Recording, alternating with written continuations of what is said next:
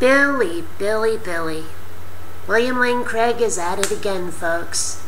Let's do this.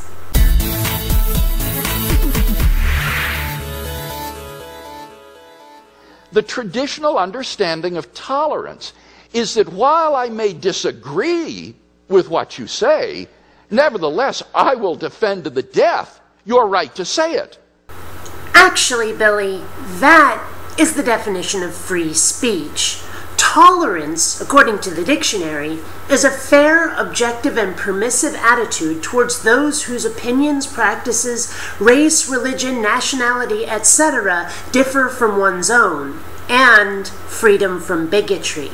That's what tolerance actually is.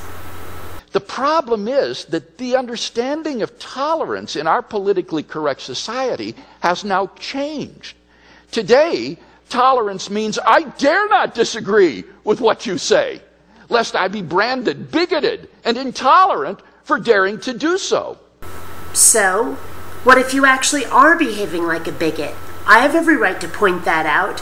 Freedom of speech does not mean freedom from criticism. I don't have to pretend that you're all sweetness and light just because it would make you uncomfortable when I point out that you're behaving like an ass towards other people.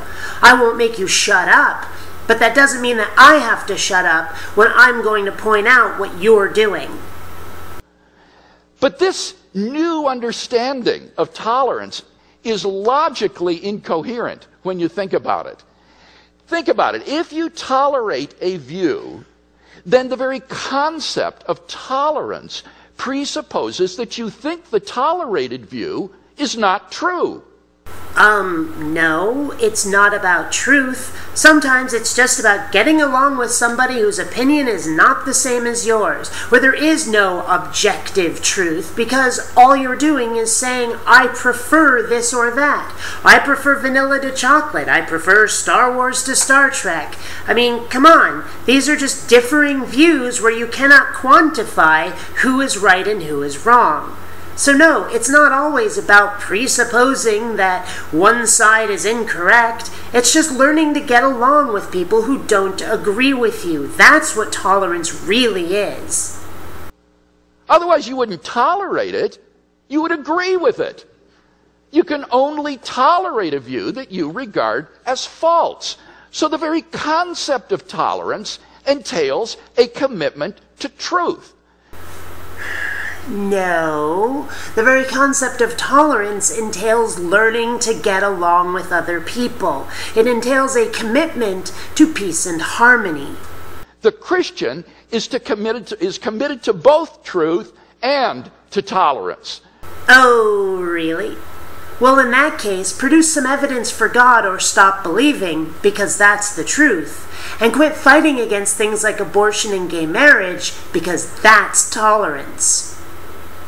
For we believe in him who said, not only I am the truth, but also love your enemies. The correct basis of tolerance is not relativism, but love. If you can't learn to live side by side with people who have different ideas than you do without interfering in their lives when they're not causing you any harm, it's not love. Until next time, fellow space travelers, this is BionicDance saying don't run on automatic. Instead, please think.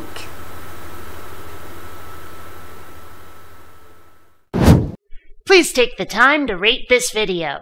And hey, if you dig what I do, subscribe. And please visit my Zazzle store, where you'll find all kinds of BionicDance merchandise. Rate this video or the cat gets a laser between the eyes.